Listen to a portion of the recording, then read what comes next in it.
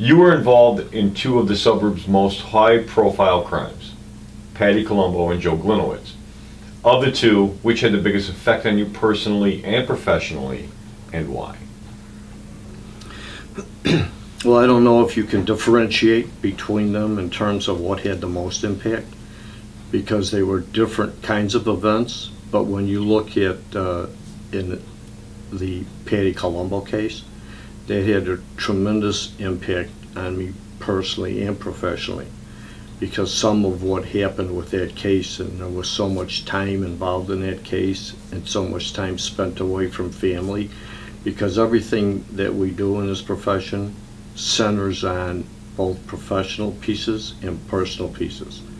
So putting that case together and working the Colombo case, and the impact of having witnessed the crime scene of a whole family that had been mutilated, that had been executed, that was just a horrendous, horrendous event.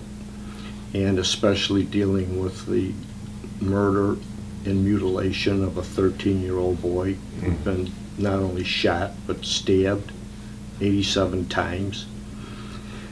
That really takes a toll on you, and it really has an impact on you. I mean, even to this day, when I look at these crime scene photos, I can still smell that crime scene. I still have that sense of what it was like walking into that environment.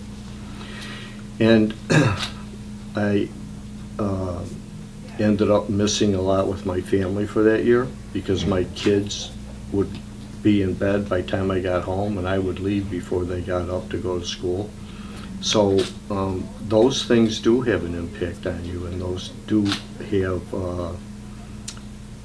impact on what you're doing personally. And then on the professional side as well, when you're working a case like that, you want to make sure that you're doing it right. You want to make sure that all the pieces fit.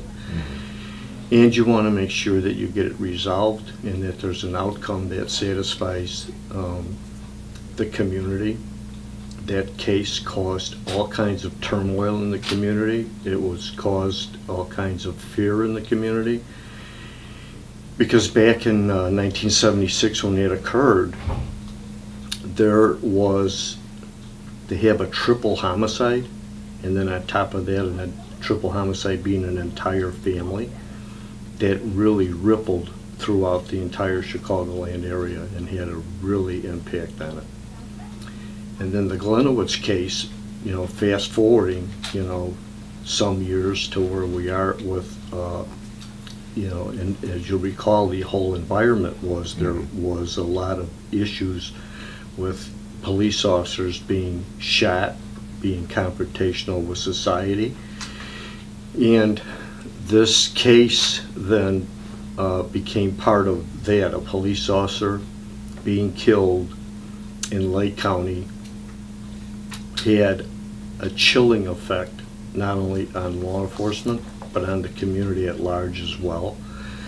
Because in both of these cases, the similarities I would draw is, what is the impact and how horrific is that to society? And people think, who could kill an entire family? Who could kill a police officer? And when you look at what the standing of a police officer is and what a police officer represents in society, to have somebody murder a police officer is really, really impactful, and it has a chilling effect on the community. So working a case like that and being involved in a case like that and directing some of the operations of that case as well take a toll on you, because again, you want to make sure that if there's someone out in the community that's involved in this that can commit this kind of a crime, that we need to make sure we secure that person, secure the community, and that the community then becomes safe in their environments and in their surroundings. So those cases, although they're high profile, they have a tremendous impact. And again, personally, what was the impact of that in terms of what and how you feel about it, what and how you're trying to do to get the case resolved, And you have to be, and that's the other thing, you have to be very methodical when you're going through investigations like this, so that you make sure you get it right, and that the information that you develop in the case that you put together is a valid case, that it's a legitimate case, and that you have the right people in custody, and that the outcomes that you publish to the community are accurate and they're true. So there's a lot of pressure gets put on people to make sure, pressure in terms of making sure that you get it right. What do people not understand about being a cop? What's it like? I think people, and I try to emphasize this, I think people don't realize that police officers are no different than other members of society.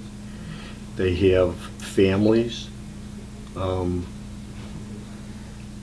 They go to the same supermarket. They go to the same church. Their kids go to the same school. And I don't know that people see that human side of what and who a police officer is. And that the police officer and his or her family is a member of the same community that they are. Mm-hmm. And quite frankly, some of that is on the police officers as well, that they have this mentality of what a police officer should be and what a police officer should be doing. And sometimes that's in conflict with what we should be doing and how we should be doing it.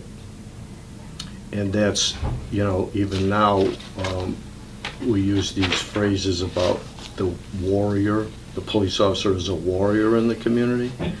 And it's becoming very clear that the police officer has got to become the role of the guardian of the community, which is really different.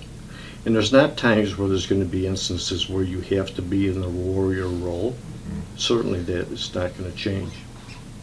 But that's not a constant.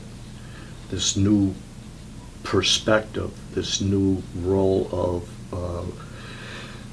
being the guardian of the community and how we interact with the community is very, very important, especially where we're at right now in society and the changes that have started to occur and the impact that law enforcement is having in the community. There's a lot of things that are not real positive, although there has been a shift because there's this recognition of what law enforcement should be doing. And I'll use as an example mental health when we talk about CIT training, crisis intervention, where a lot of these police-involved shootings where people just weren't trained on how to deal with people with mental health issues or drug addiction. And the other one that is becoming an issue is homelessness. So if you look at mental health, drug addiction, and homelessness, those three really tied together. And dealing with those folks in society and that first initial responder call requires a whole different approach and time investment in talking people down, getting control, stabilizing the environment, and then getting them to a treatment versus getting them to jail. So I don't know that society really understands the human side of being a police officer. And again, I don't know that some of the police officers understand that they have to start to display the human side of being a police officer and what law enforcement is in society today.